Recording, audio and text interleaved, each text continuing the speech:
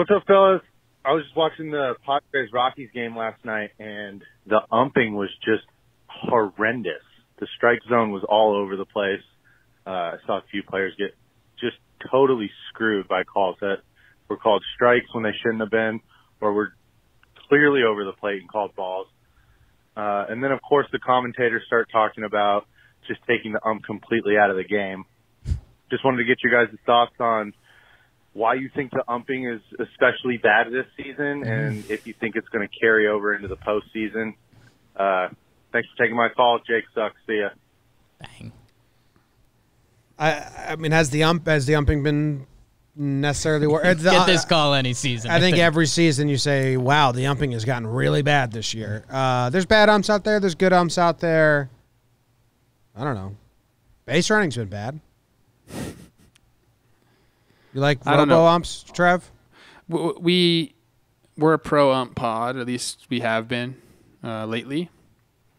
I go back and forth, and every time I start talking about the game of baseball, all I can think of is don't be a boomer, don't be a boomer, don't be a boomer. Again, I'm kind of a boomer on this. I like the human element. I like it. I like the interaction.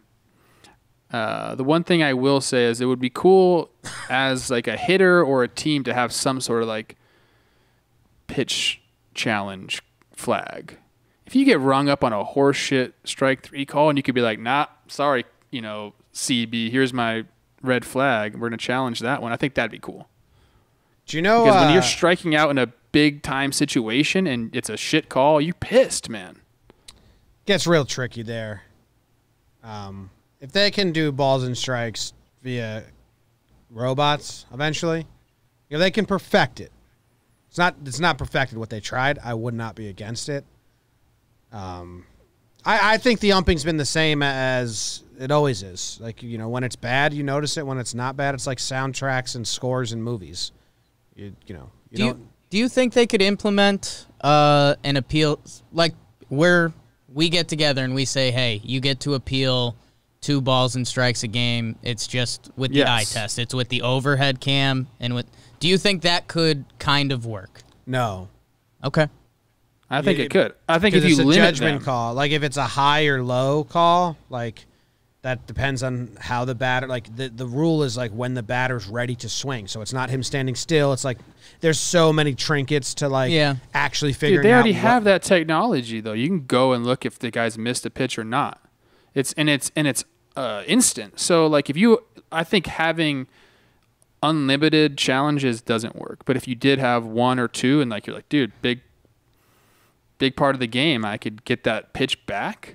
If you have that, just use it for every pitch. I see no reason to half-ass that.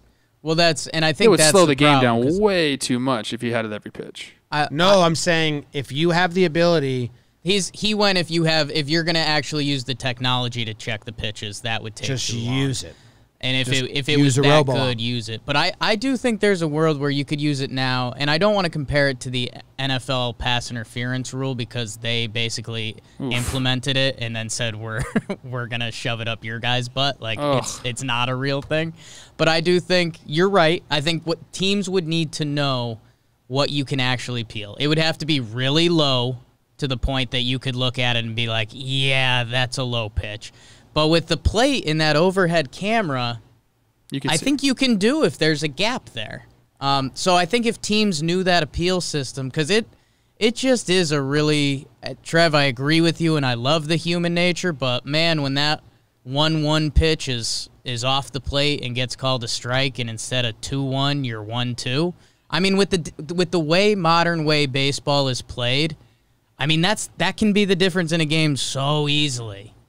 Because then 1-2 count, you're getting basically 3 sliders. Yeah.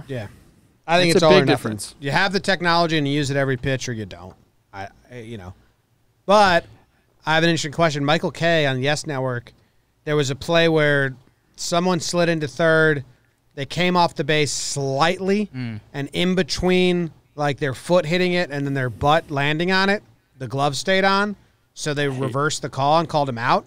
Which I think everyone agrees not in the spirit of replay, but an unaffected consequence of using replay. Michael Kay said, when they review it, they should not be able to use slow-mo replays, just live time. That'll fix all the bang-bangs that get wrong, like all the really egregious missed calls, but then you wouldn't have the unaffected consequences. I don't know if I like it or dislike it, but I definitely thought it was an interesting thought process that I hadn't thought of.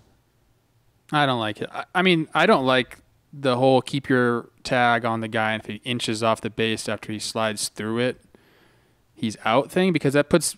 If you try to stop on the base as like a base runner, you're gonna get hurt, dude. Like that shit happens where you kind of go past the base. I think that's, like you said, that's an what did you call it? Unattended consequence. Unattended consequence. Tough word. Intended. For me. Intended.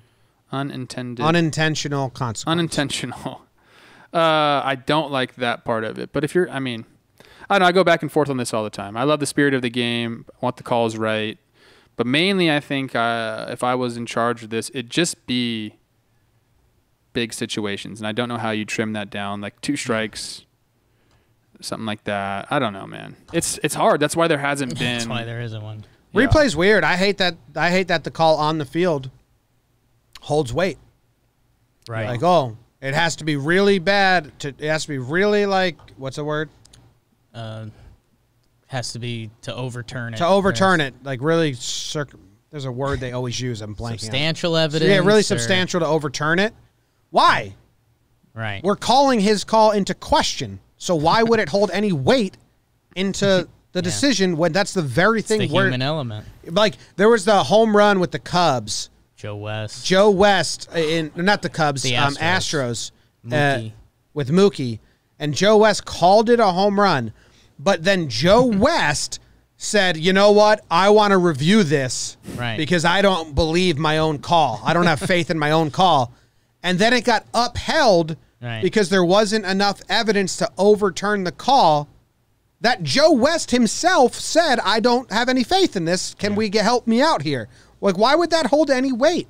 It doesn't make sense to me that the umpire's call holds weight. You know, it's like saying, like, I didn't kill him, and like, well, let's go to the evidence. Like, okay, well, you know, we have to believe him because he said he didn't do it. It's like, well, why would that hold weight when that's the very thing in question? I've never understood that. It's weird. I don't know, man. I don't think there's a perfect solution to that. Because then what do you say? Just make a new call? Just make a new call and say, from the video we watched, but this is the call. But if it's close enough, then I think like fan bases would just get outraged. They like do at already. least you have a rule, you know. Well, they do already. Like though. if we can't tell. But how many times do we get upset by that rule? Oh yeah, I mean it sucks, but I just don't think there's a better answer. Whenever they say the call on the field stands, people are pissed. Yeah. Like if they say confirmed or overturned, great. But when it stands, you're just like, that pisses you off so much. Yeah.